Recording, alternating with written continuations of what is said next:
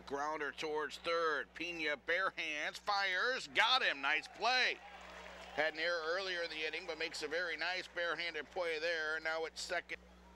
The 0-1. Hit on the ground to first base. Dinner can't get to it. It's into the outfield. Hit off his glove, went into the outfield. 2-run score. And it's 2-0 for the...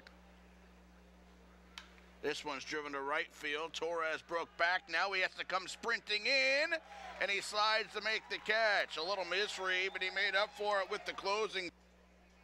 A pair of unearned runs. Here's a little grounder to first. It'll bring home a run. Wheel will step on the bag.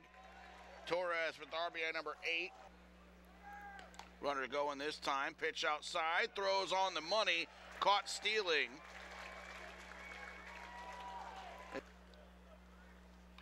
He does lay down the bunt. He might beat it out too. Molina bare hands, throws it down the line. Here comes a run, and this one might have got stuck in the tarp. 2 runs are going to score. They're going to have to go find the ball though. For the moment, 2 runs have scored. And we'll see what they do with the runners. That ball either went into the stands. Ready to load them up. Here's a ground ball to right. They should have. Chiefs win. Sierra with another walk-off hit.